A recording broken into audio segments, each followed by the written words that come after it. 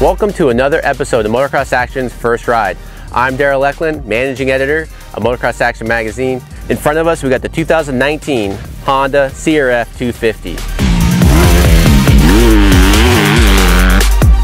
1 year ago, Honda reinvented the CRF250.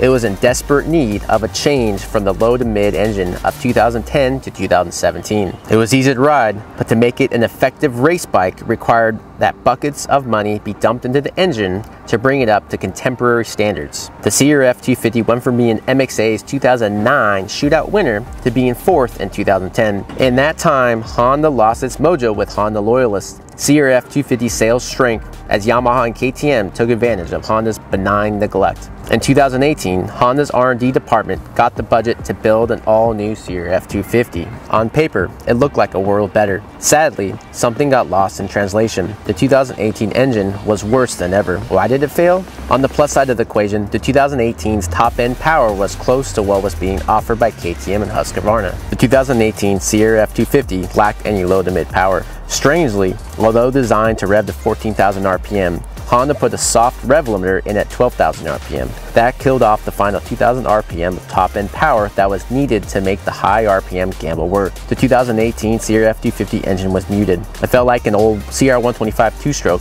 instead of a broad, powerful, high RPM four-stroke.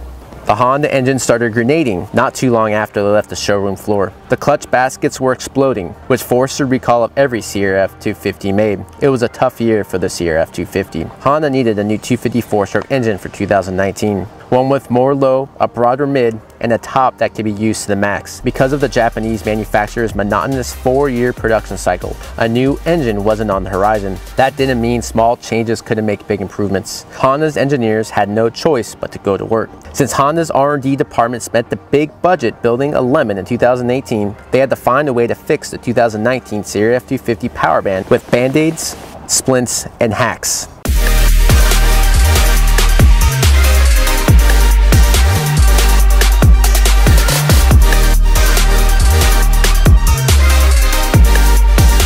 For 2019, Honda changed the cam profile, exhaust port, shortened the right side exhaust pipe by 50 millimeters. The piston oil jet got 5 nozzle holes instead of 4. The AC generator was redesigned. The clutch got the updated basket and judder spring that were used in the 2018 recall, and a smaller 44 millimeter key and throttle body that replaced a 46 millimeter throttle body. As for the rest of the package, luckily, Honda only had to make small changes to the suspension and chassis. For 2019, Honda added a 3-mode launch control, wraparound fork guards, switched the 7/8 rental bars to overside 1/8 rental fat bars. The front brake caliper has a larger 30 millimeter piston to work in unison with the previous 27 millimeter piston. The top triple clamp now features 2 handlebar locations. The DID Dirt Star rims were changed from silver to black, and the foot pegs are 20% lighter and have a new shape to shed mud more easily. Right up front, we want every loyal Honda CRF250 owner to know that the 2019 CRF250 has a much better power plant than the 2018 model. That power plant produces 2 more horsepower from 8,000 to 10,000 RPM and 1 to 2 more ponies from 10,000 to 11,200 RPM. Those gains pumped up peak horsepower from 42.40 compared to last year's 40.68. On the dyno, the 2019 CRF250 produces more power on every part of the RPM curve than its 2019 predecessor. However, are those numbers good enough to compete with the competition? Do you want the good news or the bad news? The good news is that only 0.3 of a horsepower separate the Honda, KTM, and Husqvarna at peak. It reigns as the horsepower king from 10,000 RPM all the way to 12,200 RPM by as much as a horse and a half. The bad news is that even after gaining 2 more ponies off the bottom, it is still 4 horsepower off the KX250 at 7,000 RPM, more than 2 horsepower off the YZ250F at 8,000 RPM, and a horse and a half off the KTM 250 SXF at 9,000 RPM. On the dyno, the Honda CRF250 doesn't start stretching its legs until late in the game at 10,000 RPM. On the track, the CRF250 engine offers improved throttle response that gets to the meat of the power bank quicker and pulls harder on top.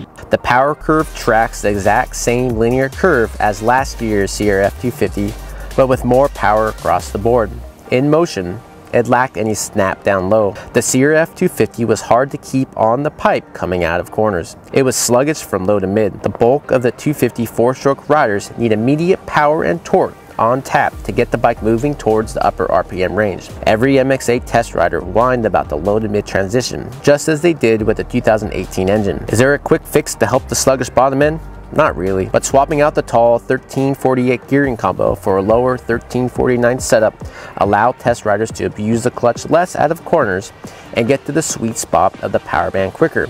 As far as the chassis, testers didn't have much to complain about. It offers great ergonomics that make the rider feel right at home. Our only handling complaint was that the CRF250 oversteered at turn-in when running the recommended 105mm of sag. Dropping the sag to 107mm or more gave the test rider increased consistency coming into and getting out of corners. Some test riders also dropped the forks into the clamps to lift the front of the chassis and put more weight on the rear. The CRF250 tracked better with more sag and was definitely more stable at speed. In the air, the CRF250 feels much lighter than it really is. Racers who move around a lot in the air felt that the 2019 CRF250 was the lightest bike in its class. However, on the scales, it weighs 228 pounds. It is 10 pounds heavier than the 2019 KTM 250 SXF and 5 pounds heavier than the 2019 KTM 450 SXF. After struggling with Honda's forks for the last couple years, the return of coil spring forks is a welcome relief. These are good forks. Lighter testers felt they were a bit stiff, but they are easy to set up for most riders. They have a supple feel at the top of the stroke and gradually ramp up in firmness without any harsh spots. We acknowledge Honda for spending R&D money on the botched 2018 CRF250 power plant. The money was well spent on the 2019 engine. It is better in every way. However, every MX8 test rider still complain about the lack of bottom end. It is an engine package that is too one-dimensional for its own good. As for the rest of the CRF250, MX8 test riders had nothing but good things to say about the CRF250 suspension and chassis. The bike is capable of being a complete package once Honda figures out the engine. For the complete article of the 2019 Honda CRF250, pick up the March issue of Motocross Action magazine. As always, check out our website, motocrossactionmag.com, for all the 2019 tests, all the updated news on the riders, as well as the 2019 Supercross season that's starting up in January.